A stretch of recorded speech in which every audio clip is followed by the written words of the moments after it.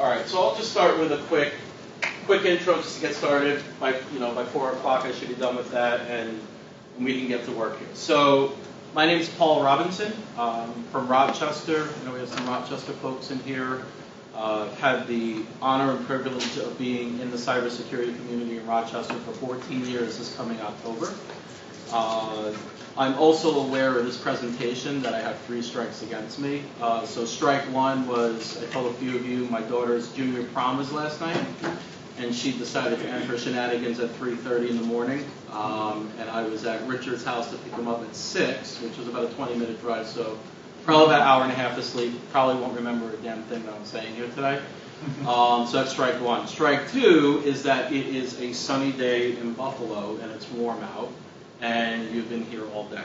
So that's strike 2. Strike 3 against me at this point is I'm talking about something that is not that technical, and I'm up against a very popular talk right now that a lot of people said that they were going to, and that they didn't want to hear what I had to say. So that's fine.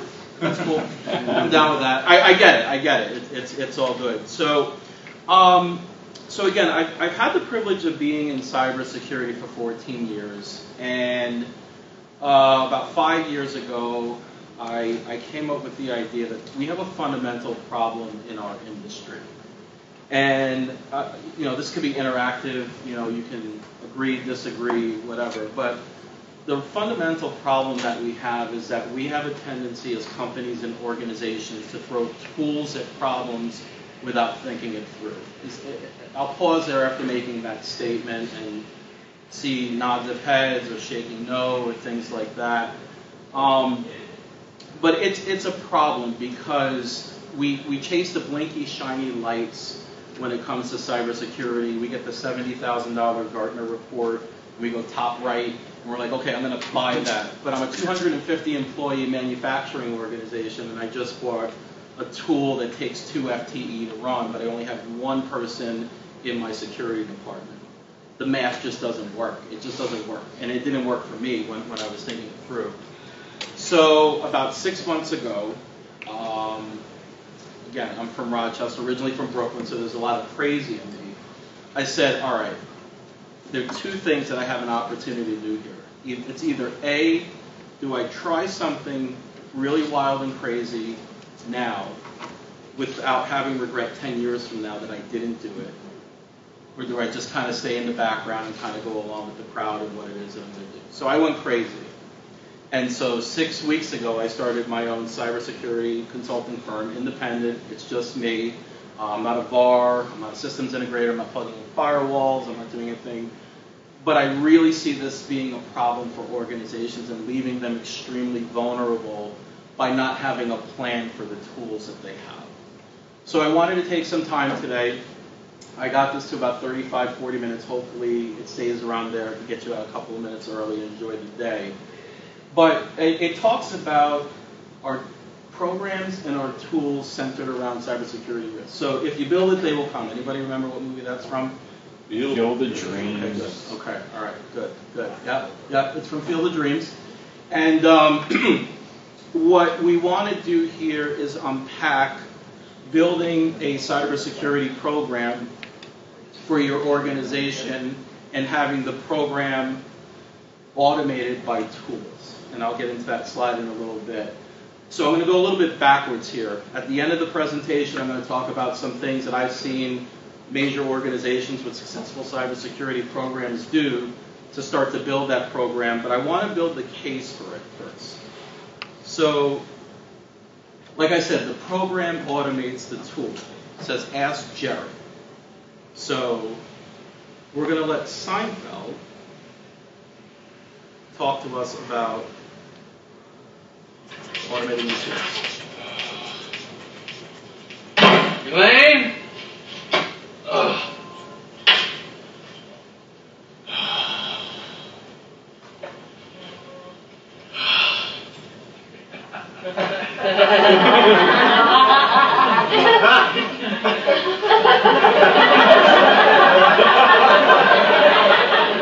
Elaine?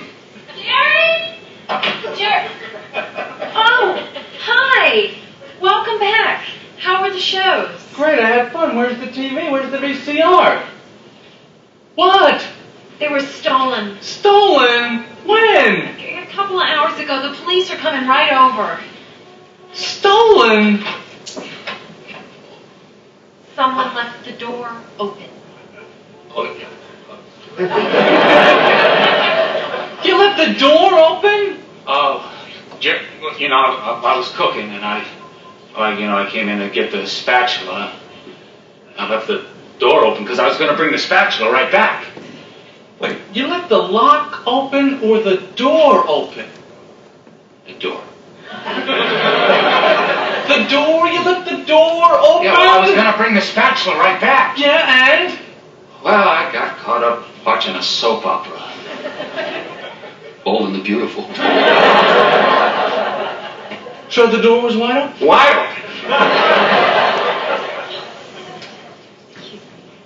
Where were you? I was at Bloomingdale's, waiting for the shower to heat up. Look, Jerry, I'm sorry. You have insurance, right, buddy? No. How can you not have insurance? Because I spent my money on the Clapco D29. It's the most impenetrable lock on the market today. It has only one design flaw. The door must be closed! So after the 13th time watching that episode, I came up with a correlation to our industry. And it's a really interesting kind of metaphor into cybersecurity. So Jerry spends all this money on the Klepto X29 lock, but something as simple as Kramer coming in and leaving the door open, it didn't matter because the door was unlocked. Robert came in, cleaned them out. It's a whole other mess of an episode. Great episode if you catch it. Watch the whole thing through.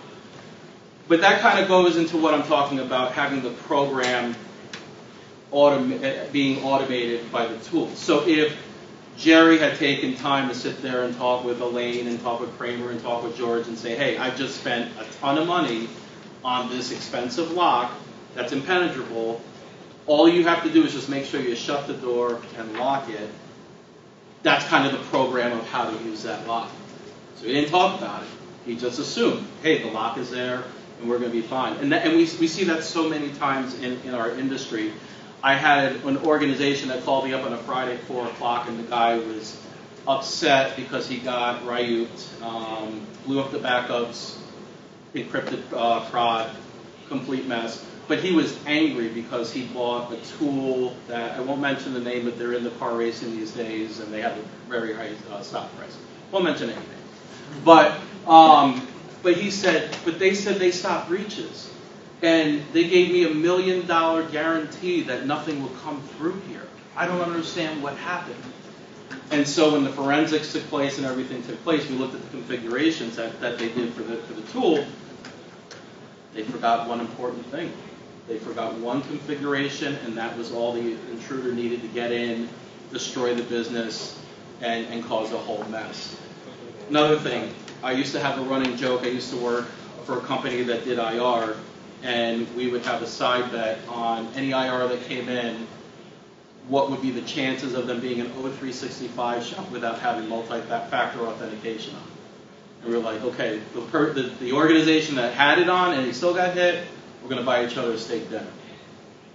We never bought a steak dinner. It was always the case. O365, you're spending money on all these licenses, but you don't have multi-factor authentication on. S3 buckets, there's another one. Equifax, one of the biggest ones that were out there. S3 buckets, wide open without multi-factor authentication. So how do we enforce this? Well, we make it part of our security culture. And security culture is something that we're lacking these days, where people understand the risk that's involved without executing on our tools properly. So building a policy and procedure and saying anything that touches our network that's connected that we can password protect, we're going to add multi-factor authentication to it. Just because here's what happens if we don't.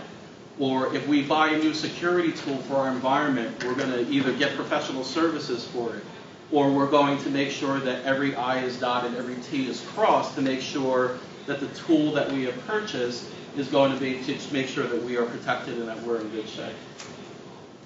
The next piece of it is that the program needs to be understood. So ask Garcia. So how many of you are familiar with this when you're trying to articulate cybersecurity to the business?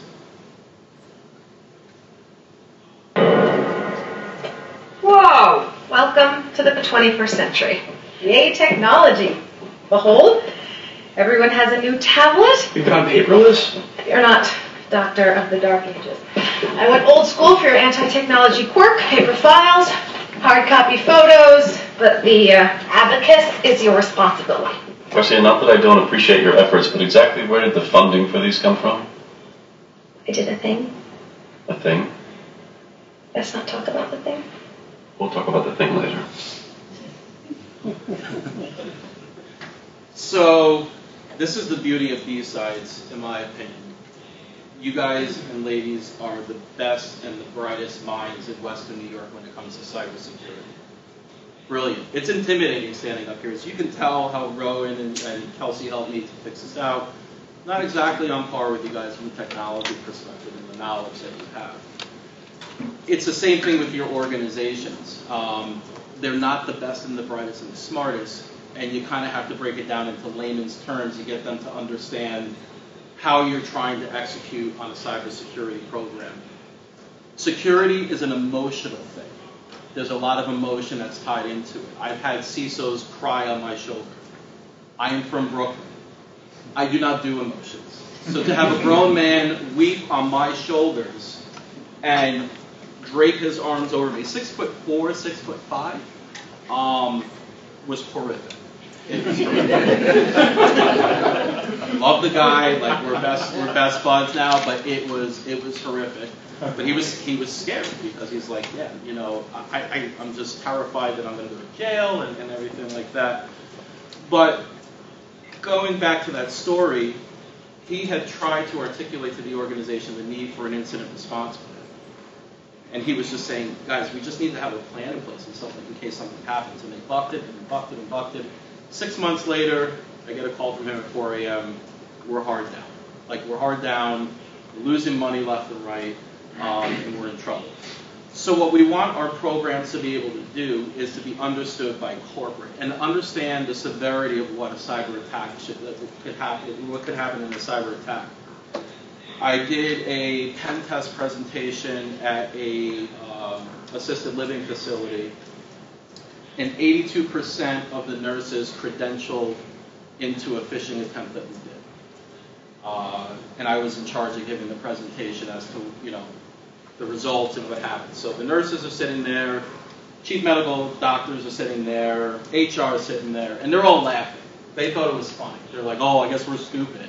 And I guess we're not technology savvy. And I paused, and I said, you do realize you can kill patients like this? And like a hush came over the crowd. People giving me dirty looks. And they're like, well, what are you talking about? I'm like, yes. I'm like, Mr. Smith on the 5th floor takes diabetic medication, 5 milligrams of pill. Criminals are trying to cause harm to people that you're dealing with. So let's say they add 2 zeros to the script because they got into the network due to your negligence, and you give Mr. Smith 500 milligrams of the pill, and he's killed. That's real stuff. And it started to click. It started to get in their brains. Oh my goodness, this is something that we need to keep an eye on. I did a presentation at a school district. Town board was there, and they clearly needed to do some things to shore up their security defenses. And again, I'm from Brooklyn, so I'm kind of, you know, I got guts. We'll leave it G because this is being recorded. I got guts. And the superintendent's like, well, we can't afford it, and we can't do anything with the student data, we'll just try our best and whatever. I said, okay, you could have a child killed because of a cyber attack. And she's like, what are you talking about? She's like, who are you to say that? I'm like, okay, let's do the scenario. Database. I said, do you have health records in your database here for the student nurse? Yes. I said, okay. Do you have children that have antidepressant medication or medication for mental health? She says, absolutely. I said, okay. Let's say a student breaks into the student records, and they find out that the captain of the cheerleading team is on antidepressants and mental health drugs. and they decide to be a jerk about it, and they put it out on Facebook that this child is on mental health drugs. I have children that work through mental health, and I would be scared to know how they reacted to that. It could be catastrophic. It could be termination. It's that serious. And so it started to click. So when we're building our programs, we need to make sure that the business understands what it is that we're trying to protect. Not, again, you're all geniuses here, so you can get up here and you can talk about cryptography, you can talk about 10.10.10. You could talk about the OSI model, you could talk about OSINT, you could talk about all this stuff, and it's just going to go over their head because they can't comprehend that. But what you want to do is give a real-life scenario of what happened. Anybody remember the payroll attack that took place about a couple of years ago from the payroll company? So payroll company got hit, and people went without paychecks all of December. So Hanukkah, Christmas, Kwanzaa, New Year's, anything else that's celebrated costs money. Presents, gifts, expensive meals, trips. You have no access to that money. So that's the type of way that you have to be when you talk with your folks, is to say, listen, can we afford to have this happen? No, absolutely I don't want to have that. That's why we need a program put in place, and then once the program is established, then we can talk about the tools. The program is about the money. Program's about the money. Ask Kevin. I'm not going to play the video because it's annoying. He's my least favorite character on. But anyway, Kevin O'Leary goes on and says money for about 30. He says it 34 times, and I think 2 minutes or something like that, just about how he talks about money. And really, this is all an exercise in money preservation for organizations. So I'll ask a question. Let's say a magic wand was waved, and there was no more monetary value of PII. You think we'd all have jobs? Well, there are other information assets besides There are. But would you say that that would eradicate a lot of problems that we have if we took the dollar amount away from data? I'd have to be satisfied that the reason there are legal protections for certain PII, especially I'm thinking minor students, K-12 students, is more than its monetary value. But in the U.S., I really could be wrong. No, David's one of my best friends in the industry, by the way. So yeah. I knew he'd say something. He's always good for that, so I appreciate you bringing that up. Yes, I do spout off. And I love it. I think it's great. We need more Davids. But would it eradicate it? Probably not eradicate it 100%. But if you told the criminals, and that were looking to gain finances by taking PII, stealing it, selling it on the dark web, monetizing, all like that, like we would have problems. This is another thing that you should build the program of. Now I'm going to go into the executive and board level piece of it. So I kind of talked about the business piece of it, but the executive and board level piece of it. So Kevin is CEO, he sits on boards and whatever, and all he knows about is money. Like that's all he cares about is money. And that's really all the executives and the boards care about is money. And how are we protecting money for ourselves? I'll give you a story. There was an organization in Seattle that I did an incident with. You know how you get the flyers for Topps and for M&T Bank and they come in the mail and all like that? They're one of the leading providers of that. And they got hit and they were brought to a screeching halt for 32 days. Couldn't produce anything. And it was very interesting because they were ISO compliant, SOC 2 attested, PCI, HIPAA, HITRUST, because of all the information that they were gathering from their vendors. And their 3 top vendors that they had all came back to them and they said, okay, you did the forensics report and it's going through, it's showing us that this came through a password that was able to be cracked. This doesn't line up with the policies and procedures of the things that you attest to. We want to review all of your policies and procedures. And they reviewed them and they said, how did you pass your ISO audit? How did you get SOC 2 attested for what this is garbage. This is absolute garbage. And they're like, well, there was this company in another country, I won't mention the country, there's this company in another country, and they said for $5,000 they could get a SOC 2 tested, ISO audited, high trust certified, and we didn't have enough money to spend, and we just did it like that. I'm like, okay, great. Here's what's going to happen. All 3 companies left them. 20% workforce reduction because they could not afford to pay for employees for the organization because of all this lost revenue that happened and it took place. And oh, by the way, they were losing up to $168,000 a day for non-production. Multiply that times 38. Money is very important in the programs that we build. So when we're articulating to our executives, when we're articulating to the boards, and we go up with the Nessus report with the heat maps and the 10 dots and the 255 dots and all this technical jargon, it goes over their head. And I've heard some security people say, oh, my board's stupid, my executive team's stupid. No, they're not stupid. You don't get to that point by being stupid. You get to that point because you know how to make money and you know how to generate revenue.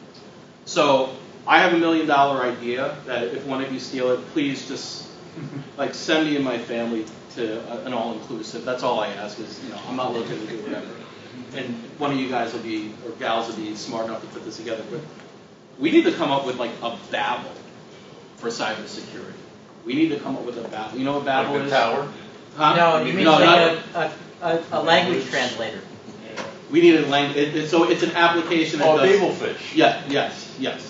So we need to have the ability as technical people to have the ability to talk to all facets of our organization. So, when, again, being smart, having our CISSPs, having our CISOs, great stuff. But if we can't take that information and break it down for them, then we're in trouble. Like, I took this presentation through my wife. My wife is awesome. She's great. She's smart. She's not a security person. I had to make sure that this presentation was understandable for her to say, okay, it's simple enough to where you all can take some of this information back to your executive teams and have the ability to kind of convey some of the things that you've learned here today. An example that I always give is, I think of a car dealership. And, car dealerships, now the FTC rule is coming out. Yeah, they're taking it a little bit more seriously, but, whatever. Go to a salesperson at a car dealership and tell them that they have to put multi-factor authentication on the iPad that they have and watch MFs fly all over the place. You're going to slow me down. I'm just trying to sell cars here. I'm not a security person. Okay, Mr. or Mrs. Salesperson, let me ask you something. Let's say you have a list of 100 clients that you're supposed to call back this month that are looking for cars to buy, and your biggest competitor steals that data. What happens to you? I lose my job. Absolutely. So that's why we're putting this in place for you, to make sure that you are preserved. Your checks are preserved. Your checks preserved means that your family eats. Your family eats means that they're happy. Happiness at home is a very good thing. So again, when we take the Garcia example, we take this example, bring some emotions into it. Get to the heart of the matter and get people to understand how serious this is. Lastly, the program needs to be resilient. So this is something that's coming up a lot more often in our industry, which I'm really glad about. And in my practice, I really want to get people to start thinking about cyber resiliency. Anybody remember the John Chambers quote when he was with Cisco? It's not if, but when it comes to a cyber attack, and how angry people got from that because they're like, oh, you're just trying to sell me more ASAs, you're a jerk, and all like that. It was a little provocative back then, 10 years ago, because it wasn't, a lot of these things weren't prevalent. But it's now out of our control of whether we get attacked or not. Just today, University of Rochester announced that they experienced a data incident. We're going to call it incident. Breach is a legal word, not a technical word, so we don't say breach, we say it's an incident. It's an incident at this point. But their incident took place because of a third-party software vulnerability. How do you keep up with that? I don't care how big your team is. I don't care how big your tool set is. How do you keep up with that? The information bulletin that came out for Windows last week talked about how China is now infiltrated into our telecoms and into our critical grid systems. people say, well, you know, we're doing what we can and we're okay and everything like that and we're not worried, they don't want us. It's like, okay, well, if you are an organization that relies on internet, phone, and electricity, and that comes down, you don't have control over that. You do not have control over that. That's just going to come down, and you're going to be in trouble because someone from a cyber perspective has indirectly impacted your organization. So this thought of resiliency, and we're moving quick, so I'm going to play this real quick. So this is in 2005, Hurricane Katrina. And I got this fact checked by someone that was actually involved in FEMA from that, so this is not a stretch. You could fact check me on this one. But this is the levee. This is the levee that broke. And as you can see, the water is just streaming and pouring into neighborhoods by the millions of gallons. And so what they're doing here right now is they've dropped this inflatable type thing here. You can start to see it rising from underneath. And there it is, and it's stopping it. And now we have a patchwork situation in place until we can get something in more, a little bit more fortified. So think about it from this perspective. New Orleans knew the risk that they had already. Like it's not like, oh, a hurricane's coming. We never thought that a hurricane would hit here. The preparation for Katrina was massive. The efforts were massive. There were evacuation plans. There were storm windows going up. There were, they used the Superdome. They had the National Guard on standby. Hurricane hits. No one accounted for the levees breaking. No one accounted for the levees breaking. When the levees broke, it destroyed neighborhoods to become unrecognizable. From a security perspective, what happens when our levees break? What are we going to do? What are we going to do when we have a rack full of the high-tech, Gartner top right corner? They took me to a steak dinner and a Bills game, and I love them so much, and that fails us. And that goes through. Then what do we do? What do we do in that situation? We need to build resiliency into our programs. We need to say, okay, not if, but when something happens, how do we get that 38-day incident that took place down to 12 days? And how do we not lose three of our biggest customers, but even one of our biggest customers, so that we can be resilient? How can we survive the catastrophic impact of an incident? Has anybody been involved in an incident? Well, it's a weird question because then people are like, well, I can't legally say it, but, give me the wink of the eye or something like that. But I think a majority of us have seen what an incident looks like. It's horrible. I have seen network engineers sleeping in cots in data centers. I have seen people lose time with family. I had a CIO that had her daughter's senior soccer banquet that she wanted to go to. Kid played soccer from 3 through senior year of high school. She had to miss it because she had to be on a call with DHS and a couple other 3 letters to talk about what had taken place. So either you do that or you go, you're in trouble. Like, I don't know if it's jail or something, but she had to be there. She had to miss her daughter's senior banquet. And so when we build our plans and we decide on the tools that we're buying, we need to have that in mind of, okay, if something, God forbid, or when something, God forbid, happens, how quickly can I get up? How quickly can I stem the tide? How quickly can I stop the bleeding to make sure that we are generating revenue as quick as possible? If it's healthcare, making sure that our patients are healthy. We had a great conversation about that today of how healthcare is, how it's double jeopardy in healthcare, because not only do you have the stress of keeping a network that's in total flux going and secure, but then you have patient safety. Anybody remember ECMC from 2016? So the big concern there was they're a tier 1 hospital. So there was actually thoughts and concern around the fact of, is this a terrorist attack where they've knocked us out and then someone crashes a plane or someone takes an 18-wheeler and has a major wreck on 90 and we have nowhere to treat people, like legitimately can't take care of people. And so, again, the resilient piece of it is of major importance. So as I promised, talk about how we build it. How do we build the program out? How do we go back to our organizations Or how do we go back today or Monday and sit at our desk and say, okay, we need to have a plan in place. We need to have a program in place that has our company culture that's built inside of it. And we have the thoughts and minds of our employees, the thoughts and minds of our clients, our vendors, and things like that. First thing is know your business. Don't you hate when someone comes up here and they're like, did you hear about the Target breach? I hate when people do that. Because who's a major retailer? It doesn't fit. It doesn't fit. I've sat in meetings before in healthcare. I've sat in meetings before in finance. I've sat in meetings before in K through 12. And the vendor brings up the Target breach. It's the dumbest thing. It's a retail environment. That doesn't hit home. We have to know our business. We have to know our business. First question I ask people when I talk to them. This is the most sophisticated cybersecurity question I can ask. How do you make money? Start there. How do you make money, and how are you connected, and how are you protecting yourself from that connectivity? So if you're in K through 12, know the risk through K through 12. That's children. If you're in healthcare, know the risk in your business. Patient health. Then you need to assess the risk. And so when I say an assessment, I'm not saying run a Nessa scan on your environment and that's your assessment. I'm talking about a holistic business risk assessment for your environment. This is something that you can run internally. This is something that you can third party out. But a Nessa scan is not going to pick up on the weakness of your policies and procedures.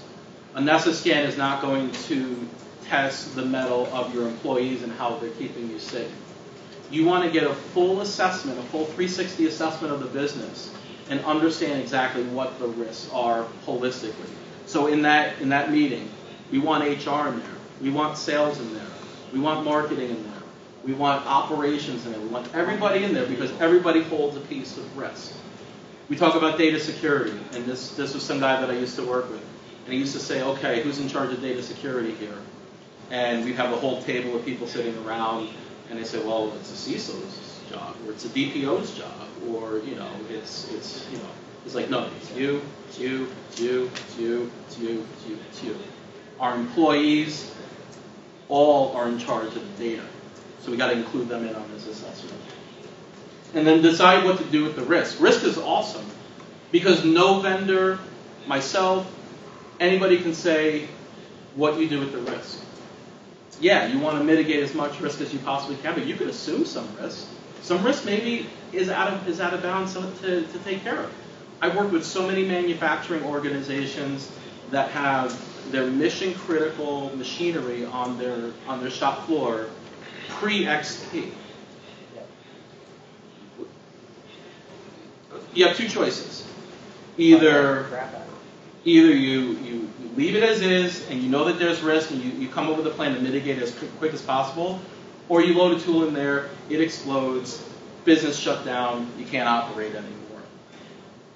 So when you get the risk assessment done, then you have a logical conversation with the business and saying, okay, we can't afford to take care of this risk now, but at least we know about it. The worst thing, and where a lot of trip-ups happen in incident response, is the element of surprise. It's the ambush. It's the element of surprise. Why do you think a lot of these things happen at 2 or 3 o'clock in the morning? They want to shock you. Like, it's not, 1 o'clock on a Monday afternoon when it's fully staffed and everybody's there and everybody's. It's 2 o'clock in the morning. They want to catch the element of surprise. So having a solid program, having an incident response plan in place, that'll help you to know what's going on. And then the risks that could have been exploited, at least it's not a surprise. And at least you have some sort of plan around it. And then you build a business plan of action and milestones. So I've kind of dumped on tools a little bit, and I want to take a step back here. Tools are important. Tools are very important. But when you build your plan of action and milestones, it shouldn't be, well, we got to buy XDR, we got to buy SOAR, we got to buy a firewall, we got to buy something to bake bread, like whatever. They all do the things. And I see a lot of organizations take that path. Like, hey, what's your cybersecurity strategy? Well, we got funding, we're going to buy all these tools. The business plan of action could be actually no cost to the organization to take care of some stuff. Hey, we need to do policies and procedures.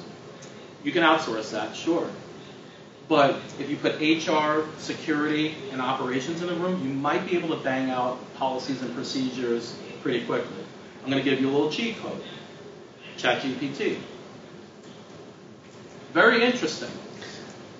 I put in ChatGPT, I am a 250-person manufacturing organization that has to adhere to government standards. Please help me write a written information security plan. It got me 80% of the way there. It's pretty interesting. So it's not 100%, but it got me 80% of the way there.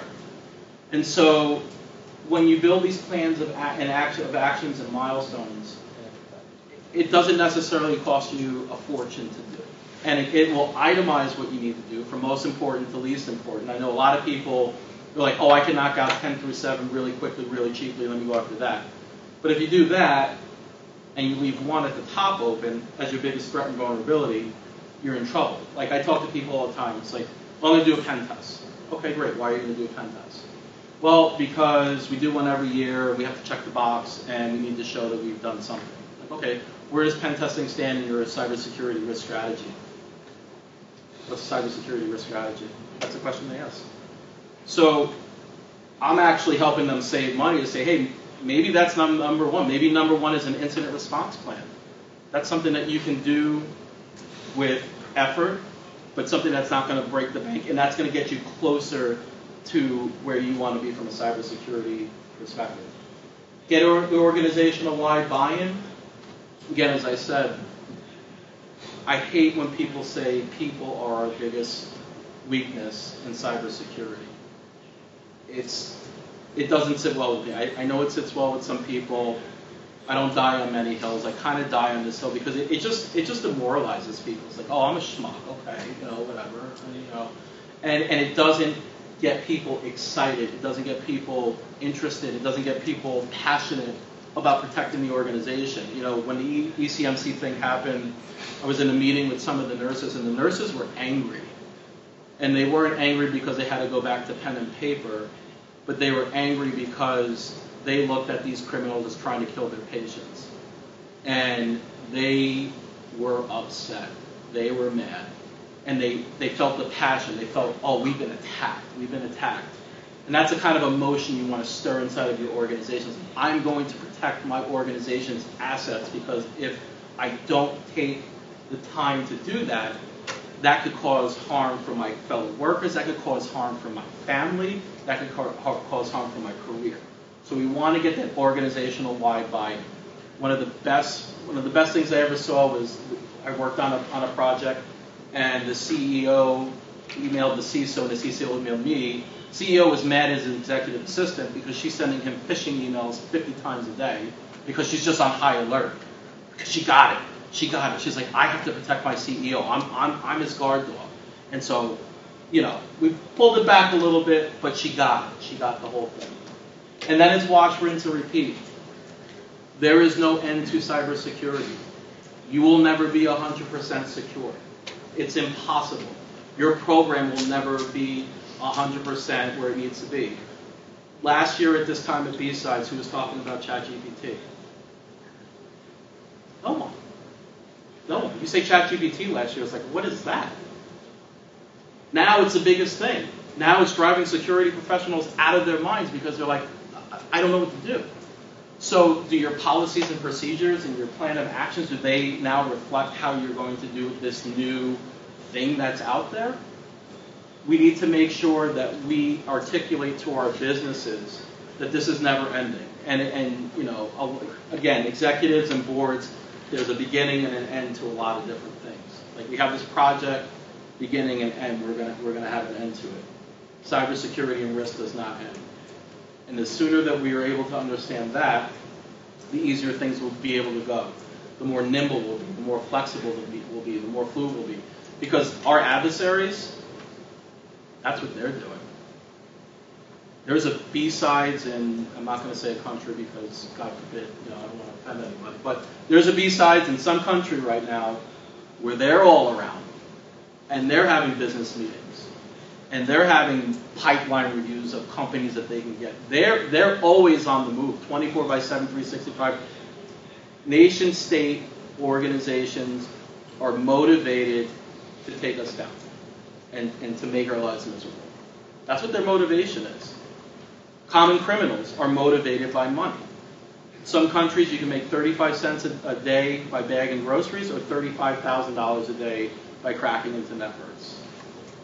I like to think that I'm a moral guy. That's real money. That's real money. And so we have to combat our adversaries with the same fervor, with the same precision in building the programs that we have. So that is it. 10 minutes. 10 minutes. Any questions, any thoughts? I have a question. Yes. What would you say about rolling disaster recovery into incident response and making the same plan address both situations? As a way of because a lot of the risk that you see in a disaster situation is the same type of risk that you would see if your internet's broken for a cybersecurity reason. So you might be able to help your business decide to work on the cyber side by also rolling that into the overall business plan of what do we do if the business is, here we have winter storms. A blizzard comes in and knocks out power to half the city. How do you keep your business operation going during that time?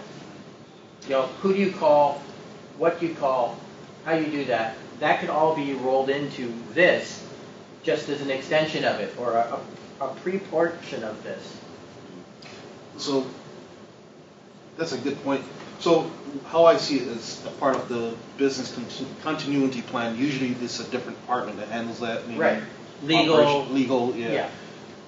So it technically go hands in hand, and it has to be a collaborative effort between the IR plan, the business continuity plan, and then the disaster recovery is usually an infrastructure team, right?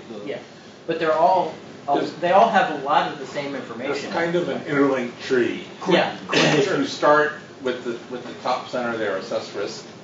So when you do that, you're actually going to break that down because there are different systems that the organization already operates. Mm-hmm. Right. There's a payroll system, and there's a manufacturing ERP, let's say, and then there's a sales and a customer relationship management, whatever else there is.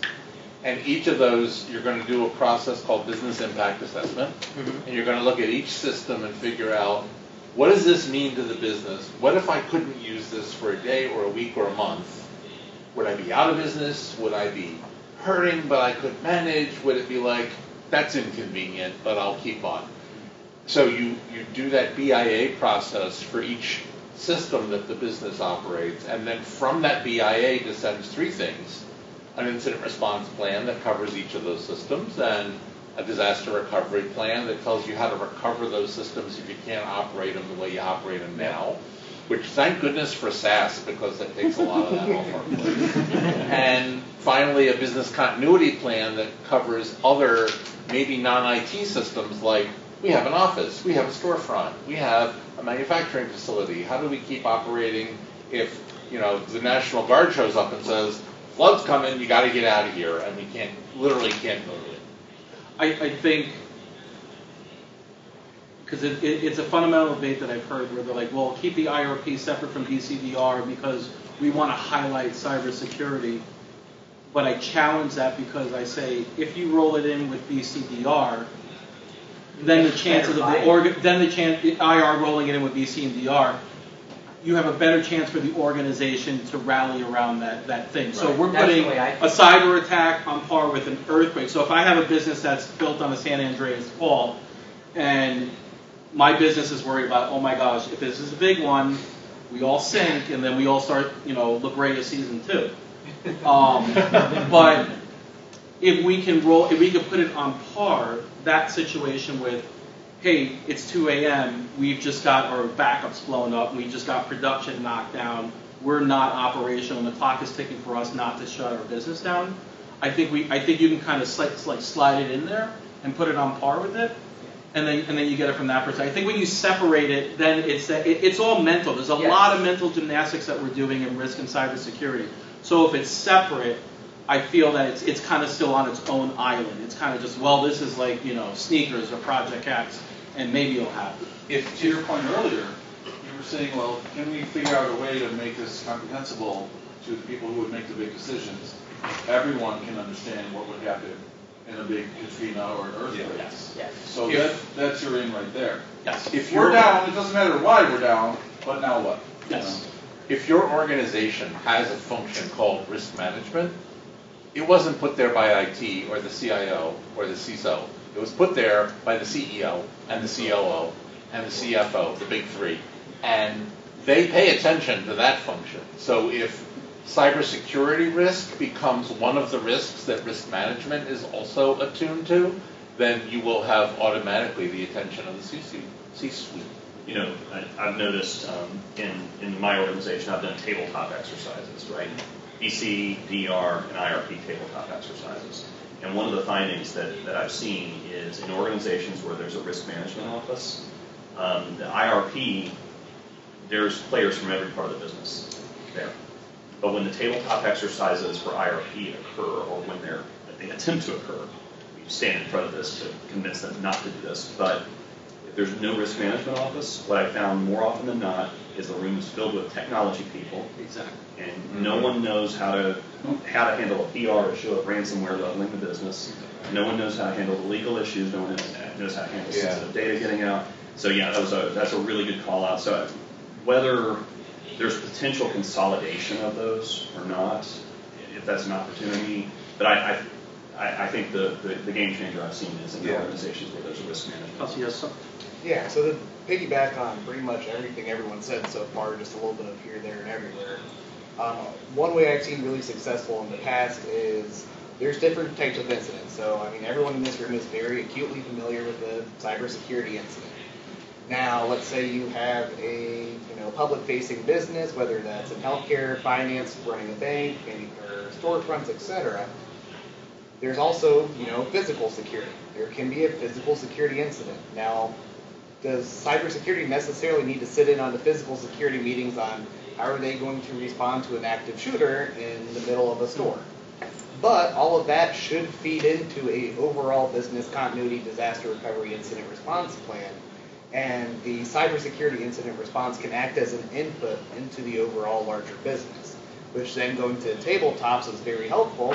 You get the cyber folks with the operational IT folks, you sit them down, they run that part of the tabletop, then, X number of days, months, weeks down the line, you have the big players sit down and go, hey, so the cyber incident people did this, here are their inputs into the injections for your guys' tabletop.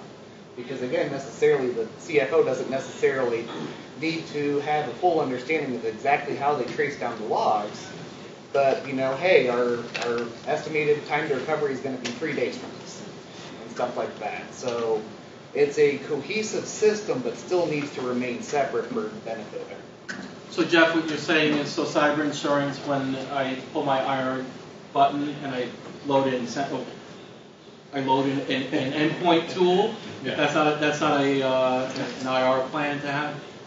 Okay. I've seen some. I've never seen a tool go through litigation in an IR situation. That's exactly right. To your point, that's a thing. Rowan, that was a great thing to bring up, because I actually learned something from that, because I've always struggled with that line of delineation between the two. I personally don't believe there should be that much delineation, because a lot of the same pieces of information that you need to solve one is the same thing that you would use to solve the other. The PR contacts, who is the voice of the company in a PR incident?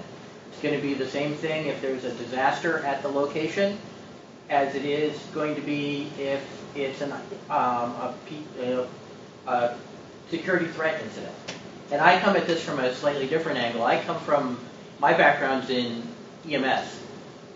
I have a lot of FEMA classes for incident response for the drills that we used to do when I lived in Rochester, which is what happens if the Ginna nuclear plant in Webster has a major incident and they have to ship all of the kids from Wayne County into Erie County to protect them.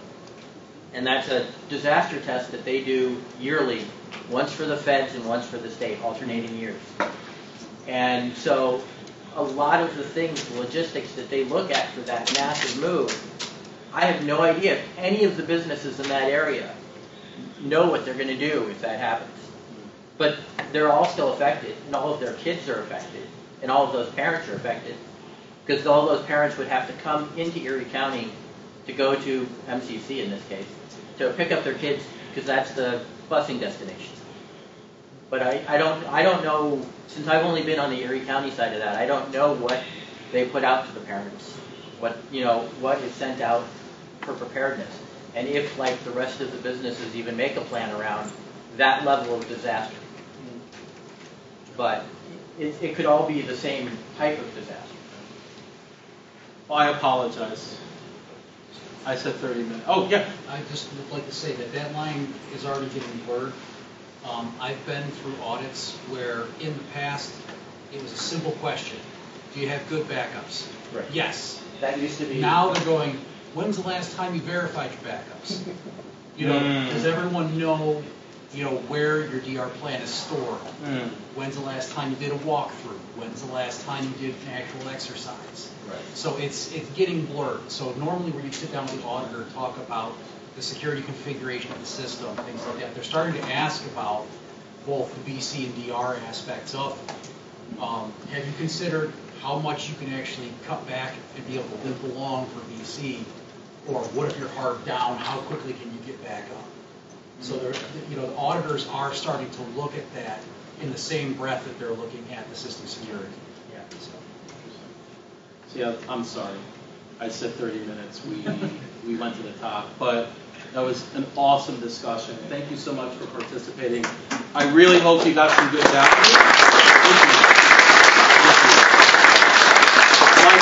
My goal for this one is everybody gets some value out of it where you can make where you work, or if you're a student, start thinking about these things. If you're a student, if there's a place that you work at, make something that you can bring a value to make your organization a little bit more secure and risk tolerant these days. So thank you so much. I'm humbled by your attendance and enjoy the weather.